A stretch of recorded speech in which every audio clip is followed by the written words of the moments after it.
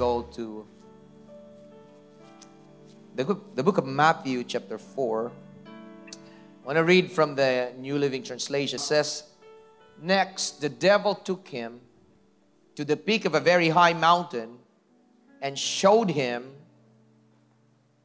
this refers to Jesus, "all the kingdoms of the world and their glory. And the devil said, 'I will give it to you,' he said, 'if you will kneel down and worship me.' 'Get out of here, Satan,' Jesus told him. 'For the scriptures say, you must worship the Lord your God and serve only Him.'" The Lord bless the reading of His word. Let's pray. Father, we just continue, Lord God, to entrust this time that we have around your word. Bless all of us today. In Jesus' name. Everybody said amen. Please be seated.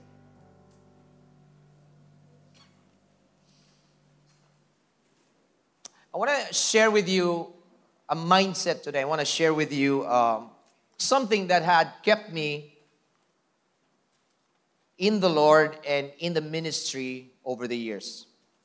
I've been serving the Lord by the grace of God, for more than 30 years now, and I thank Him for that. That's an awesome privilege. And there's a mentality, there's a mindset that I have learned over the years that I would like to impart with you today. And in fact, not only that you can apply this in ministry, in your church life, but you can apply this at home, you can apply this at work, you can apply this in any arena of life or any area of your life. So are you ready for this mindset that I'm about to impart to you today? Here it is. I love what I do, and I do what I love. 5 people. Somebody will get it sooner or later. I love what I do. This is my personal statement, and I do what I love. I love what I do, and I do what I love. Often, people would ask us, Pastor Janine and I, being in ministry, and they would say something like this, "Pastor, did ko siguro masayo na, no? It's not easy. I mean, from a distance, we would observe you. Oh, man, we can just imagine the demands, the pressure, the needs, the trials, and so on and so forth when it comes to ministry life or serving the Lord." And I could sense their empathy. I could sense their concern. I could sense the compassion that's coming out from their hearts. But right there and then, every time we would hear people would say something like that, we would appreciate their concern, but would always tell them, "But you know what? Don't feel bad for us, or don't feel that, we don't feel the need to be pitied, because we love what we do." Come on, church, we love what we do. I know it's not easy. I know there are challenges, but we love what we do. And we do what we love. Because we love serving God, we continue to serve the Lord. Because I love to do it, I do what I love. I love what I do, and I do what I love. It replaces, mga kabugtuan, it removes the tendency to complain, removes the tendency to compare, the tendency to compete, the tendency, brothers and sisters, to say something like, "Lord, how about me? How come they have it? How come they're blessed? How come they have that comfort? How about me?" You see, if you do what you love, and you love what you do, it removes, brothers and sisters, ang mga unnecessary, expression of, believe me, every once in a while we will have things like that. May mga suga dito mga pagbati. But today, I would just like to impart this to you. We're going to look at two stories of 2 personalities in the Bible, and we're going to learn from them. But let me just impart this to you, because this mindset is what has enabled me and Pastor Janine to last in ministry by the grace of God. And we give God all the glory, but this mindset, it comes from the Lord. This is the kind of mindset that we have endeavored, actually, to impart in our recent ministry trips. Had the privilege to travel with our senior pastor, Pastor Paul, Pastor Edwin, the director of our New Life Network and Missions, and then Pastor Herbie, the pastor of New Life Tondo. And it was amazing. It was life-changing. The privilege to represent New Life. 2 weeks before that, we were in Australia. The same impartation that we were trying to give to the people there, to the team, the mindset, love what you do and do what you love. If you love God, keep serving Him, keep honoring Him, keep worshiping. If you love the church, keep going to church. Come on, take part. If you love the Bible, come on, read it. If you love your family, come on, give time for it. Come on. If you love your marriage, if you love your spouse, invest in it. Are you here, church? Do what you love. Love what you do. Gone are the days nga mga kapatid, nag-uubos na ito sa bugos ng adlaw to complain. Keep on complaining. Nothing. You know, complaining doesn't bring you anything. But heartaches. Right? Ngan kakapoy halawas. You know? There's so many things to complain about. But how many of us would choose to look for some things we can appreciate? We can look at the story of Jesus. I want you to turn to Matthew. No, we read kanina in Matthew 4 before I go to John chapter 13.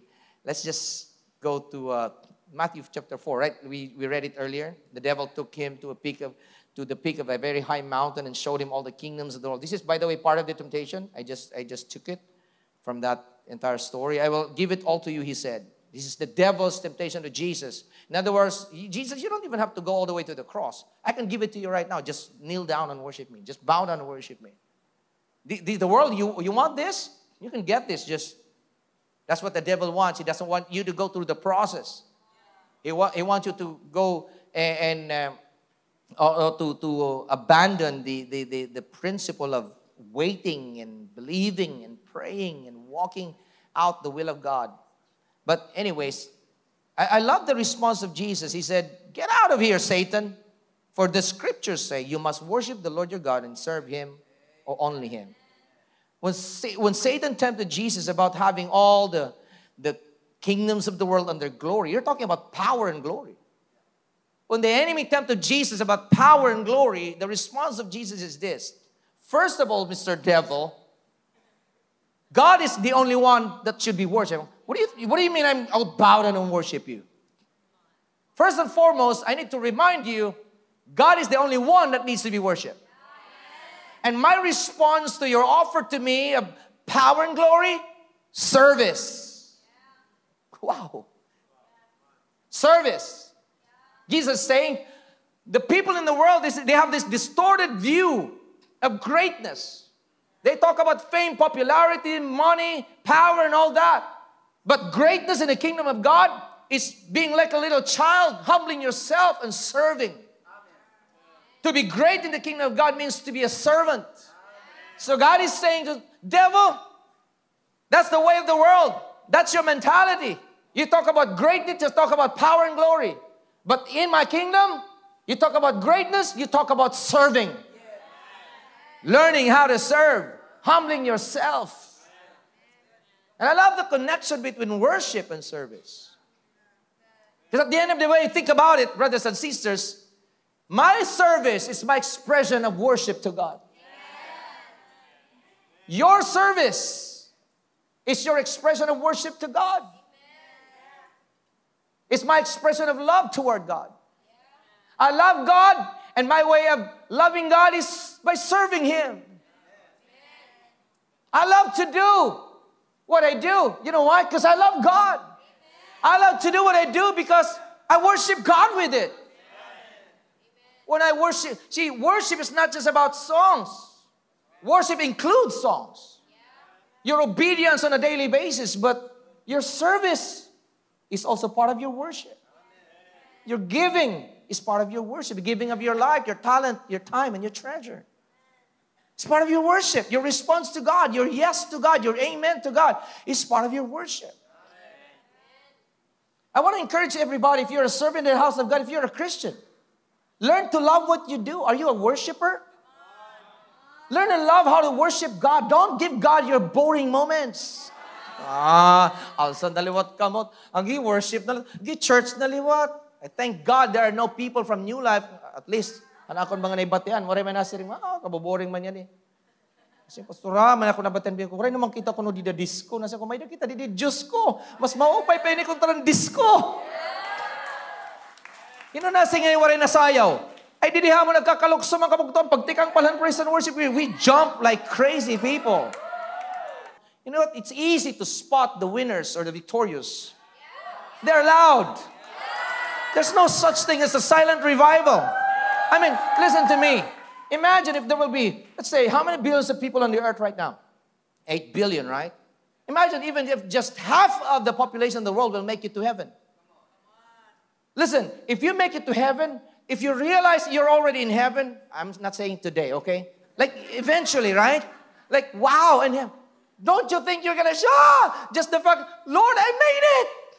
Hallelujah! Glory be to God. Imagine if 3 billion people will shout all together at the same time. Hallelujah! Heaven is not a silent place.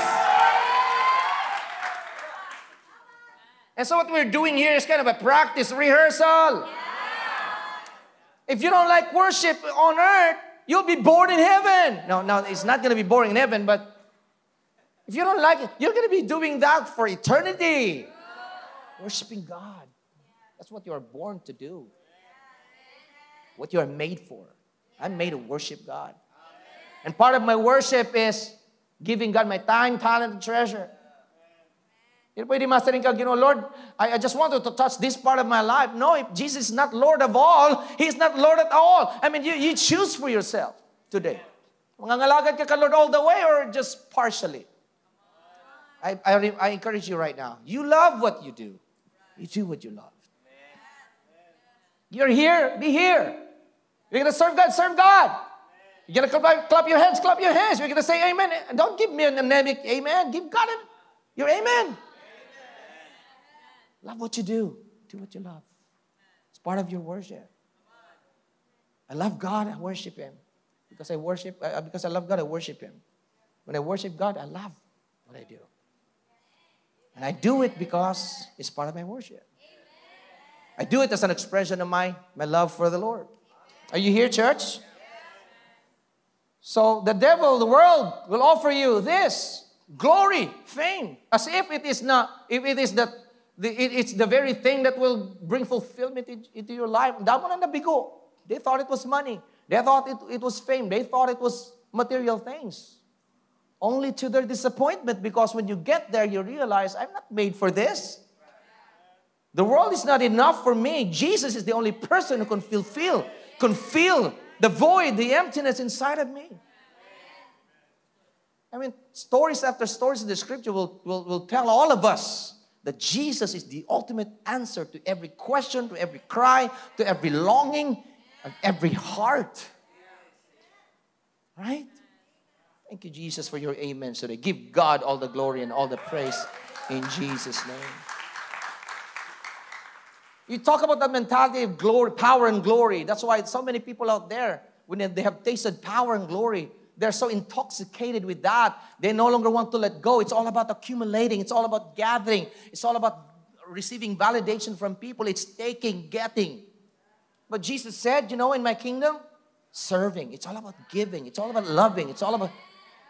This is abundance. This is a scarcity. Wanting, asking, getting. If that kind of mentality is what you're operating from, that's a wrong kind of mentality. It's a worldly mentality.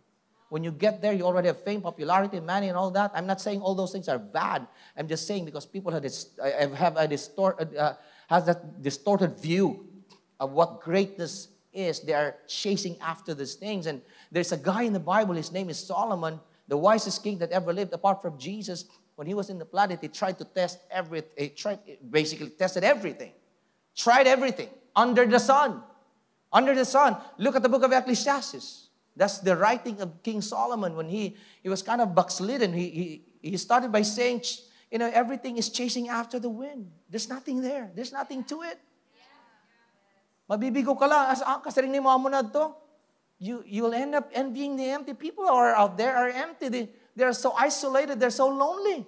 They don't have a community. They have to separate themselves because they're afraid. Pag nirakidnapon, man. I'm not saying it's wrong to be successful. I'm not saying it's wrong to be prosperous. I'm just saying you better not keep your eyes on those things. Keep your eyes on Jesus. Those things are tools. They're not meant to fulfill you, to satisfy you, to fill you. Those things are tools to glorify God, to bless people. But only Jesus could satisfy. You be on the side of God, you will be given this kind of mentality. It's a privilege to serve. I love to serve. I get to be a pipe. I got to be a channel. I got to be an instrument in the hand of God. Blessing flows not only to me, but through me. I am blessed to be a blessing. I'm supplied to be a blessing. You know, it flows through me. I'm not a container. I am a pipe. I'm a vessel. I'm a conduit of the blessings of God. This is giving. This is getting. This is boring. Show me a person who is always trying to get. I'll show you a lonely person trying to fill the void. Show me a person who's always giving. I'll show you a person who's happy, joyful, free. Amen. That's the way of the Lord. That side, that's the way of the world. The devil says, bow down before me. Power, glory, I'm going to give it to you. Jesus said, shut up. This is my way. Serve. Worship the Lord your God, and Him alone you shall serve. First of all, God is the only person who deserves all the glory. And the way to this path of life is worship Him by serving Him. Amen. Come on, somebody. Amen. Come on. Amen. Lapakan natin makausapay, Lord. Hallelujah. Life is not about accumulating. It's not about taking or gaining, but it's all about loving, giving, serving. The path of life is about loving fully and serving humbly. Loving fully and serving humbly. That's the title of the message today. This is the path of life. Loving fully and serving humbly. If you have an opportunity to love, love fully. Love totally. Love completely. If you have the opportunity to serve, serve humbly. This is the path of life. Path of loving and serving, not getting or accumulating. Look at this story in John 13. I love this. Starting from verse 1 to 5. The entire story is up to verse 17. But verse 5, the Passion, I'd like to read from the Passion. Please look at the screen for a moment. Thank you for your cooperation this morning. Hallelujah. I don't want you guys to miss this. It's very important. John 13 is where it begins. The upper room discourse begins. You know, Jesus is known for two things. When it comes to His preaching, there's the Olivet discourse, or the preachings and the lessons Jesus had given in the Mount of Olives, or in the mount where, you know, all this beatitudes, you know, it's called the Olivet discourse. But there's another discourse. It's known for the upper room discourse. He did it before He gave His life on the cross, right? With His disciples. This is where you find that He taught about rapture. He taught about the way, the truth, and the life. John chapter 14. He talked about abiding in the Lord and all these very important things that are imparted to the Christians, to the believers, people that God has a relationship with. And so these are very, very important lessons. So John 13 is a very important thing. And at that night is so special. And I want you to see the details of this story. It's just so empowering. Jesus knew that the night before Passover would be His last night on earth. This is crucial. Jesus knew, this is my last night on earth before leaving this world to return to the Father's side. All throughout His time with His disciples, Jesus had demonstrated a deep and tender love for them. And now, this last night, He longed to show them the full measure of His love. Now, last moment of His night on earth, what is Jesus thinking? What is Jesus trying to do? Demonstrate love.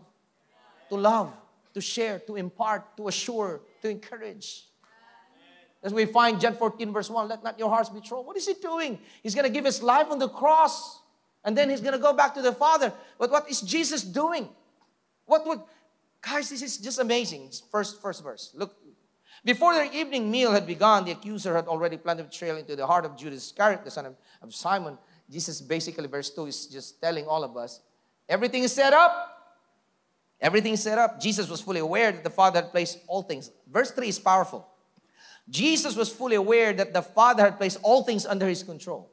Some translation says, Jesus was aware that the Father has given all the power into His hands. For He had come from God and was about to go back to God to be with Him. Stop there. Verse 3. Verse 1 is important. Last night on earth, Jesus was fully aware that it is last moments on earth. Verse 3 tells us Jesus was aware that all the powers had been given into his hands. So Jesus had been given both the opportunity to do anything that he has in his heart. And then Jesus had been given all the ability, all the power in his hands. So what he can do whatever he wants to do. And he had the time in his hands. And the question is this morning. What would you do if you have the power to do anything? What would you do? We always have this game. Do you remember when we would have this game? Okay, Daddy, let's pretend. They would ask me. They would tell me, Daddy, let's pretend that we are superheroes. So if you're a superhero, what kind of power do you want to have? And why? I would say something like that. I'm a Flash or something. Why? Why do you want to be Flash? Because I want to be fast. You know, if I say, let's go to the USA. In a moment, I'm in the USA. I don't have to travel. I don't have to go through all lining up and everything. I don't have to apply for visa, etc., etc. It cuts, the process and and all the kakapo, something like that. And they would say something like this. I want to be a person who's invisible, so that nobody could see. It's a game. And we would say something like, "What do you? If you want to be a superhero, you can do anything you want. What kind of power do you want to have, and why?" It's an important question. You know why? Imagine if you have the opportunity, all the opportunity, and imagine if you have all the abilities in the world. Actually, I believe this is the true measure of what you are made of. True measure of your true colors. Maroon ka ba mga kabugtuhan, if people are just given the power, all the power, it will show what kind of color, what kind of heart they have. Why? When you give all the power into the hand of a person, if he has a bad heart, it's going to bring a lot of damage. Right? But if you give that same power into the hand of a good person with a good heart, oh my goodness, the impact that he's going to make on earth. Sometimes tayo tatong problema. We have the power, but we don't have the opportunity. Wala opportunity. May opportunity lakya na. May nakita man. May daman nagmomonitor haakon. Imagine if you have all the power. May daman iba, may the opportunity, pero wala power. I want to do it, but I don't have the means. What if you have both? Power and opportunity. Anytime you want to do it, you can do it. And you have all the means, all the power, all the abilities to be able to do what you're supposed to do. What would you do? This story tells us, ladies and gentlemen, that Jesus had both. He was aware that this is his last moment on earth. He sensed the urgency of the time. But he was also aware that he had all the power in his hands. I want you to see what Jesus did. Verse 4. So he got up from the meal. Everybody, took off his outer robe, took a towel and wrapped it around his waist. What are you trying to do, Jesus? Then he poured water into the basin and began to wash the disciples' dirty feet and dry them with his towel. If you'll continue to read on up to verse 17, it tells you that Jesus was trying to impart to the disciples a mindset, a heart, an instruction, a directive. In my last moments on earth, I want to impart something to you that is very important. And I'm demonstrating it to you right now. The importance of serving. When Jesus could do anything, anytime he wants. Jesus had the opportunity to do anything, anytime he wanted. What did he do? He loved fully. And he served humbly. Na aton kalibutan nga ginuokyan, mga kabugtuan. The culture around us is quite the opposite. Why? Unahuna ka nga nin loving, kung nahuna ka in serving, it almost sounds like a weakness. At tao, how pitiful that person is. What is that person doing? Puro nalit hiya gugma. Puro nalit hiya hatag. Puro nalit hiya serve. Kaluoy. Di ba naluluoy kita danay? The very thing that Jesus had demonstrated to all of us, the most important thing to Jesus, last moments on earth, he was aware he does not have anything, doesn't have more time left. Ikaw, kung ano pinakalas na imo kinabuhi, magawas ang pinaka-importante imo. Para kang Jesus, ang pinaka-importante is this, to walk in love and to serve. Never belittle. I want to encourage everybody here. Never belittle the fact that you are called a lover of God, a lover of people, and a servant of God, and a servant of people. There's nothing wrong about it. There's nothing small about it. In fact, to Jesus, it's the most important thing. And I thought about it, Lord Jesus, why? Why is the most important thing to you? And the Lord made me realize by His Spirit. He said, Ram, so many people out there have so much needs. Helpless, hopeless, abandoned, forgotten, marginalized, isolated. There's so many needy people, not just physically, not just with physical food, but emotionally. So many people are lost spiritually. What they need are not self-focused people that are always after power, popularity, fame, or whatever. What the Lord is looking for is this: agents that will carry His love. Agents that will become God's conduit to impart to the needy, to bring something to the lost, to bring guidance to the ones that are in darkness, to bring comfort to those that are confused and afraid. Haing kalapit, mga kabugtuhan niya. What kind of mentality are you operating from? Wanting, getting, accumulating? Or you on the side of Jesus where He wants to give, He wants to love, He wants to serve, He wants to impart. Come on.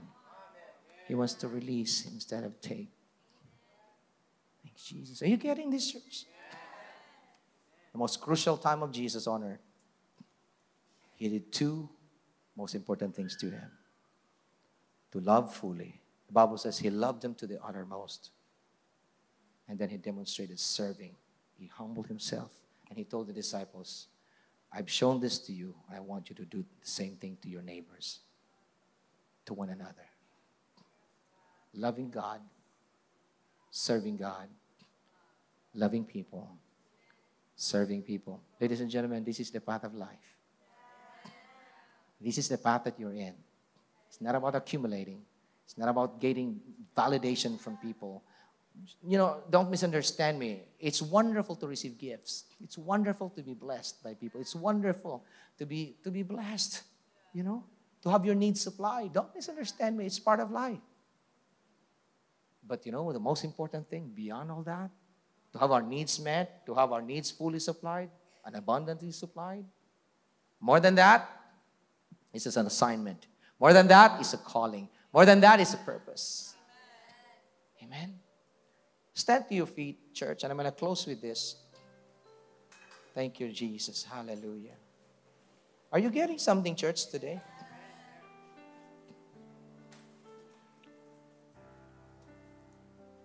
Him alone you shall serve. Him alone you shall serve. I love Jesus because He first loved me. I serve Jesus because He first served me. You realize that even right now, at the right hand of God, Jesus still serving. Jesus still giving. Jesus still thinking about other people. The Bible says He lives to make intercessions for all of us. As Christians, brothers and sisters, these two things are very important to us. Loving God and serving God. Loving people and serving people. I thought about this. You can serve without loving, but you cannot serve or you cannot love without serving. It's hard. It's impossible to love God without serving God. Are you here, church? And serving God and people emanates from the love that we have received from Jesus. Ladies and gentlemen, our lives are meant to demonstrate the beauty and power of doing what we love, which is serving, and loving what we do, which is worship. The Bible says, you shall worship the Lord your God, and Him alone you shall serve. Demonstration of your worship towards God is your service towards the Lord. The demonstration of your love towards God is your love towards people, service towards people. Are you here, church? You say you shall serve God, Him alone you shall serve. By that we mean in the scripture, serving His purpose. David did that. He served the will of God in his generation. That means serving His will. That means serving His kingdom. That means serving His agenda. That means serving His people. That means serving His church. Come on, amen. That means serving your community. Amen. My worship is my service to God. My service is my expression of worship to God. My service is my expression of love for my Jesus. I'll close with this. 3 main ingredients for a wholehearted serving. 3 main ingredients for the wholehearted serving. Number 1, purpose. Why you serve. Jesus did what He did, and He was fully aware of the purpose. Last moments on earth, He was fully aware of His purpose. Purpose is important.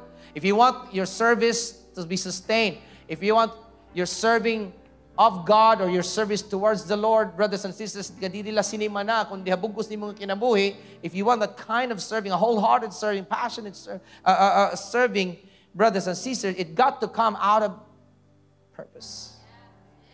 Why? You need to know why you are serving. It's because of Jesus. It's all about Jesus. It's all about the people. It's all about the call of God. It's all about the needs out there that needs to be met for the glory of God. Are you here, church? The main ingredients are namely purpose, why you are serving. Number 2, passion. Doing with love. Doing it, mga kabagtuan, with inspiration. Passion. Passion is very important. God not only wants you and I to serve Him, but He wants us to passionately serve Him. Church, come on. Number 3, perspective. The understanding of the urgency of the time. Purpose, passion, perspective. That's Jesus was fully aware of the time that He had in His hands. Jesus was fully aware that right now He can do anything He wanted. But you know what Jesus prioritized? Serving. Loving fully, serving humbly. Loving fully, serving humbly. First verse tells us that He loved His people to the uttermost, and He demonstrated it by serving them. Humbly serving the Lord. Amen. Amen. Do you receive this today? I encourage all of you, receive this kind of mentality. You're tracking this path. It's called the path of service. Amen. Raise our hands to the Lord. Father, we give you praise today. Thank you for the word that you have imparted to us.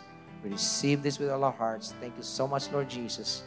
Hallelujah, for the impartation of this truth, this reality into our hearts today. Loving fully, serving humbly. Loving fully, serving humbly. 2 most important things in the heart of Jesus in His last moments on earth. When He had all the power in His hands, when He had all the opportunity to do anything He wanted, He loved fully and He served humbly. Lord Jesus, this year, this is our prayer. This is part of our prayer to become more like You. Teach us, Lord. Teach us, Holy Spirit, in the days to come. From now on, Lord God, until the day You come back, Lord, teach us that when we have the opportunity to love, we love fully. And that when we have the opportunity to serve, we serve humbly. Jesus, our eyes are on You. We are learning from You, God. You are our example. And today we receive this into our hearts. In Jesus' name we pray. Everybody said amen. Give Jesus a clap offering, church. Thank you so much for joining us. We pray that you were blessed by today's message. Here are some ways how you can continue to give your tithes and your offering here in New Life Tacloban.